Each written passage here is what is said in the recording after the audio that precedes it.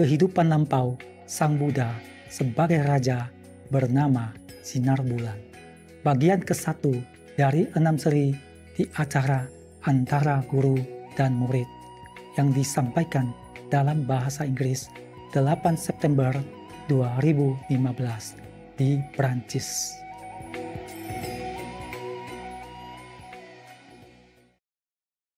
Hello. Hello. Your mama is here. Yeah.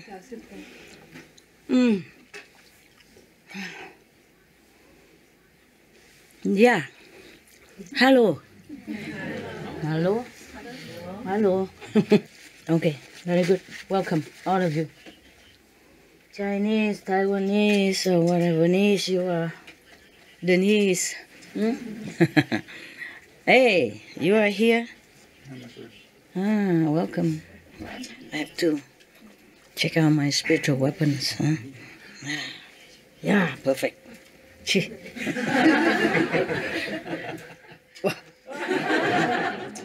Miracle. You didn't know I know a miracle, did you? Okay. Today I saw some good news on TV, huh? News that there is a place named Charan in Mexico. The village people, they protect their forest. Before there was some people who went there and deforested to sell the logs or something, and they protect them. They try to protect them. I think we should donate something to them if you can find it, huh? And give them some donation. Give them like $20,000 US. $20,000 US if they can find the village called Charan, Cheran, Charan, in Mexico. Yeah. Got it? They're protecting their forest by themselves. Before some people with armed guard and all that, they even lost their lives protecting it. And now they're even planting new trees to replace the one that they cut down. To give them a leadership award, huh? Environmental Protection Leadership Award. Okay, huh? If you can, huh? Thank you. If they can find out. All right, now I'm done with all this job. Now I take care of you, huh? Some men can also sit in front of there, or some woman can sit in front of there until I'm going out. Yeah, okay? Yeah. One sit there, one sit there. Yeah, okay. Yeah, just block the road, don't matter. Yeah, until I go out, okay? Okay, then. Now we're cozy, huh? Everybody okay then? Yes. Yeah, woman can sit on the road there. I don't mind, okay? I can walk on your shoulders. Yeah, big shoulders. Yeah. Whew. Okay, at least our world is okay. Yeah, even the world around us is not all okay.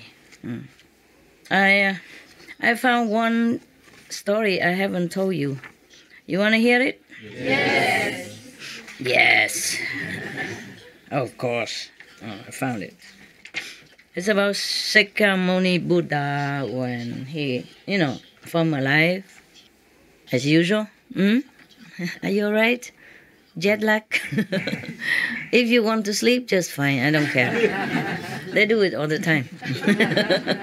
Because this story is about the Buddha's one of his former life that he sacrificed even his own body part. Not just hands, foot, or flesh, but his own head. Just so that he will become Buddha. Yeah, so many sacrifices he has to go through to earn enough merit to reclaim his Buddhahood again. As I told you already, he has been Buddha a long time ago. But in order to show affinity with new sentient beings or older sentient beings, which he has not delivered in some former life, has affinity with him. He has to come back again and start from zero. Okay, now, but if you sacrifice something of your body, maybe, I don't know, maybe you also... Huh? Huh? Possible, some Buddhas around here? Huh? Camera. This way. Check out if any Buddhas are hanging around here. Do they look anymore? Maybe that's one without hair look like. Okay. That one also no hair, maybe, huh? And this one with a cap with no hair inside. Oh!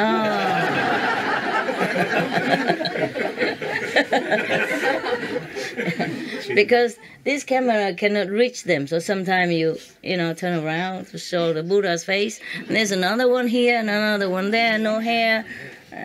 The ones that the hair fall off doesn't count, okay? Okay. All right then. Everybody settle down? Yes. Happy? Yes. Translation okay? Yes. Good. We should really thank the past masters, monks and nuns and scholars who has taken time to record what the Buddha is teaching after the master's nirvana, and also for the past and present persons, lay or monks or nuns who has really dedicated themselves, sacrificed their time and precious health or under any difficult situation to translate this so that I can read it to you. And we have to thank them. And may they be blessed forever by all the Buddhas, past, present, and future. May their merit be immense. May they be liberated forever. Thank you.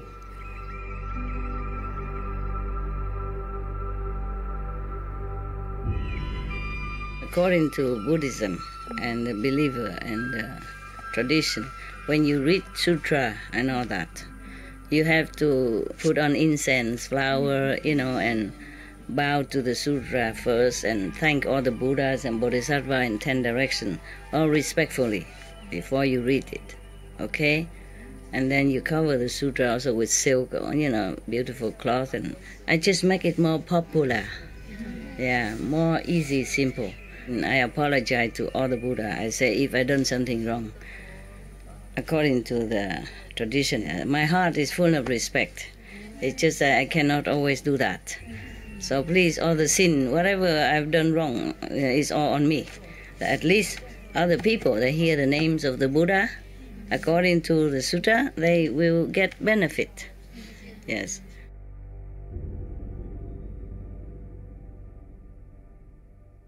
Thus I have heard,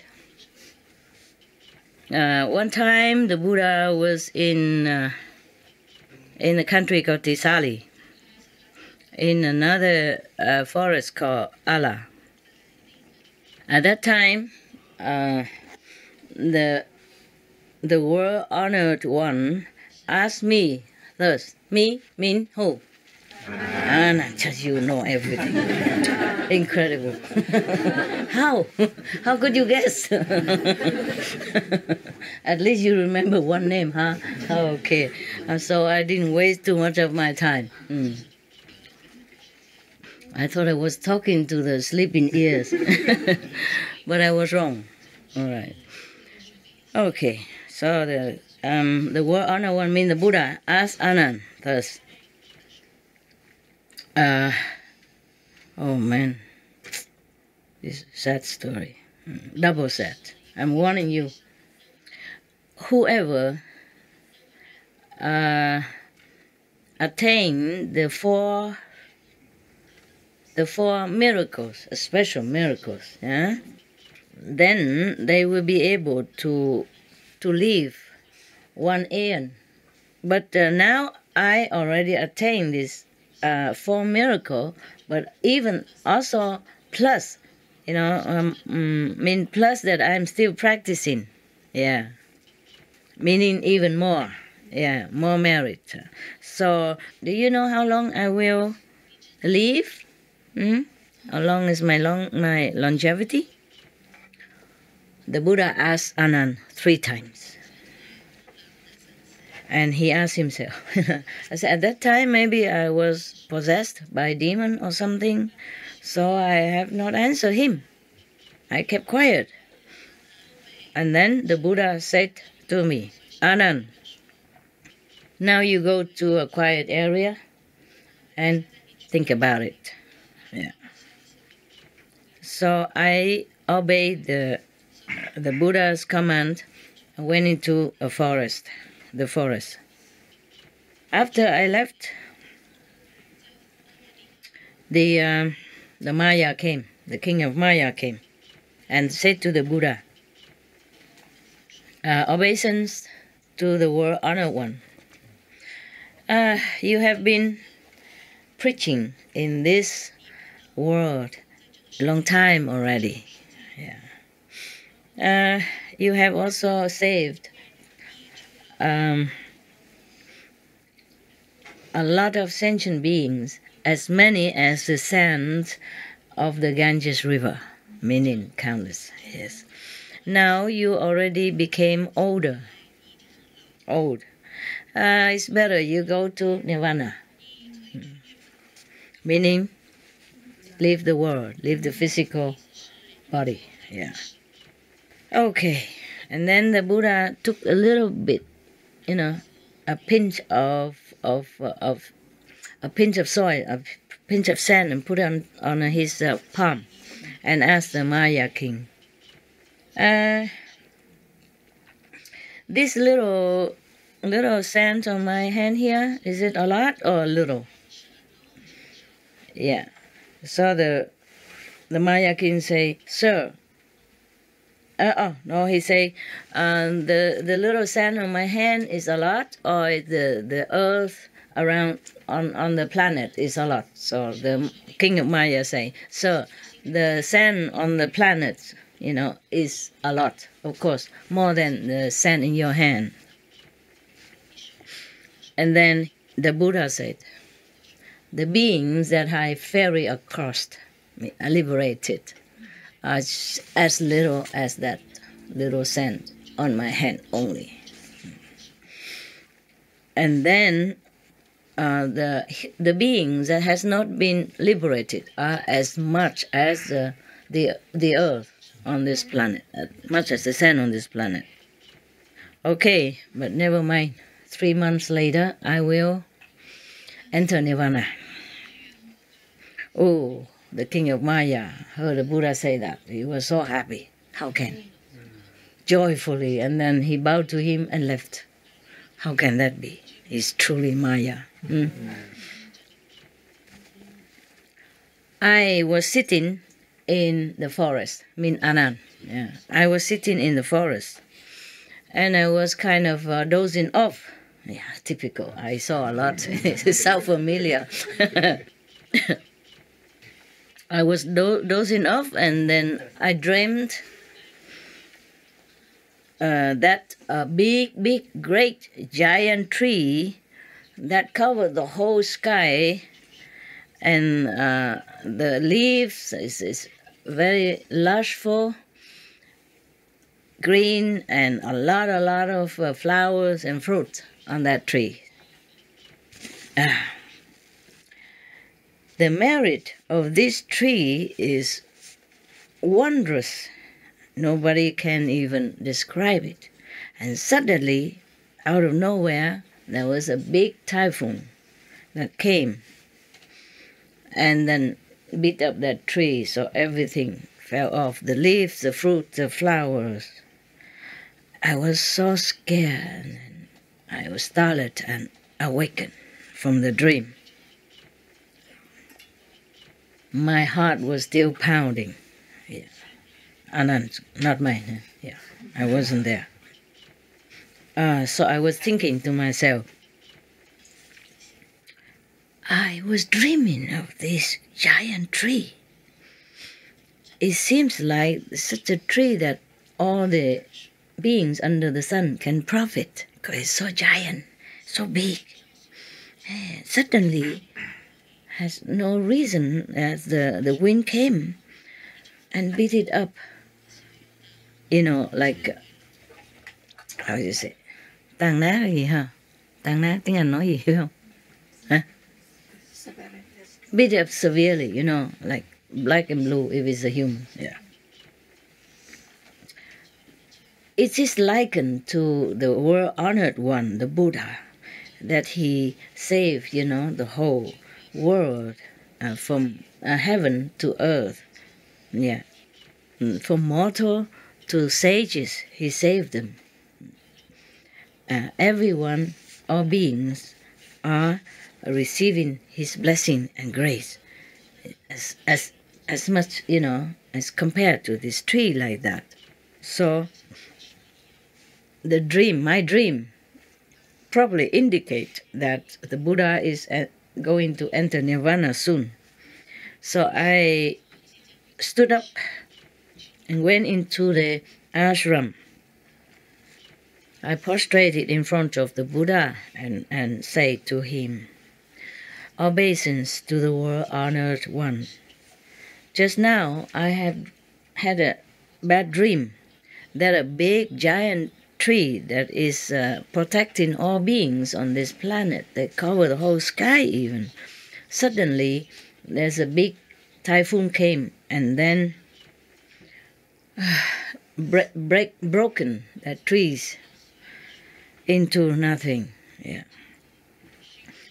I guess, is it true maybe that you are going to enter nirvana? Is that correct, sir? Please tell me. So the Buddha told him, "Yes, it is true like that." 3 months later, I will enter nirvana. As I have told you, that anyone who attained the 4 kinds of special miracles, miraculous power, then they can live 1 eon. Did I say that before? 1 eon? Okay. And then I myself already attained this 4 wondrous, miraculous power, and I still even continue to practice more. Yeah. And then I ask you, how long would you think I will live? I mean, mostly people, when they get these 4 miraculous power, and then they might stop doing anything. But he still continue. That means his merit even greater. Yeah. And his longevity will be more expansive. But I have asked you 3 times, and you never told me, you never answered me. After you left, the king of Maya came and invited me to enter nirvana, and I have promised him already. After I heard the Buddha say thus, as if thunder have struck me, I was so sorrowful, so regretful. I was so sad, so sad. If now the Buddha is going to enter nirvana, all beings has lost a place of refuge. Where will they go? Whom can they rely on? And after that, everybody else know, other monks and nuns in the assembly knew about it. Everybody was so sad, so sad, so sad. And they all gathered around the Buddha and asking. And the Buddha said, the whole world in this physical planet is all governed by the ephemeral law. The wheel of transmigration is always, turning. Today you are here, tomorrow you may be gone. No one, it's not predictable, and no one can escape. It's not only human beings, but also animals, and even mountains, rivers, oceans, and even the universe. None will be able to sustain their existence forever. because of all beings suffering, so I came here to this planet, and I think my job is done. Whatever I had to say, I already said. So all of you should be diligently practicing what I have taught you. Do not be so sad and sorrowful. It's useless. Yeah. And then Sariputra lamented. First, he lamented, oh dear, oh heaven, earth, and all that. The world's brightest eye is going to be gone. Eyes. The Buddha is likened to the eye of the world. Yeah. The thirst come one is going to enter nirvana. All beings has nowhere to rely on, nowhere to take refuge. After he said thus, he knelt down in front of the Buddha, and then said to the Buddha, obeisance to the world-honored one. I have no heart to see you going to enter nirvana, meaning to see you die. Yeah. Please allow me to go to nirvana first. Please be joyful and accept my request so that I feel satisfied. Yeah. He told the Buddha, he requested 3 times like that. Yeah. And the Buddha said,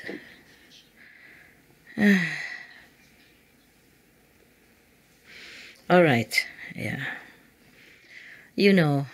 When is the time? When the time is up, then even saints and sages will also leave the world. Yeah. After he heard the Buddha almost like, accepting his request, he knelt straight on his knees and circumambulated the Buddha 100 times on the knees, not on foot. Yeah. And then he came in front of the Buddha, held his feet, and put it on top of his head 3 times. It's the utmost respectful sign, what he has done. And like the last time ever, yeah. And then he said to the Buddha, obeisance to the world-honored one. Today is the last day I said farewell to you. And then he put his palm together with a respectful manner. He left. And then he went back to his country, his birth country. And then one of the Sami, one of the young monk, went in to the official, to the royal court, and to report to the king. Yeah. And then others, relatives of Sariputra, so everybody came and said goodbye last time. And the king Asate, he's one of the very good follower, of the Buddha. He knew that Sariputra reverence is going to enter nirvana. So he said to himself, the great Reverend Sariputra is like a great general in Buddhism. Yeah. And now, oh God, he's going to enter nirvana. Why so soon? Why so early? Now we have no one to counter those negative beings. Yeah. After that, everyone, the king and the court officials and all the others, relatives and citizen people, they all came. And they say obeisance to reverence Sariputra. We have heard that you're going to enter nirvana. We feel as if we are the children who are losing the parents, as if the little chicks are losing the mother chicken. We are not. We are losing our refuge. We have nowhere to rely on, no one to rely on from now. And then Sariputra said to them, please, all the Buddha's follower, do not feel sad, do not feel sad. All the beings, anything at all on this planet belong to two words, that is ephemeral. One word, ephemeral. In Vietnam, it's 2 words. Yeah, ephemeral. I mean, unpredictable, you know? Yeah, all right.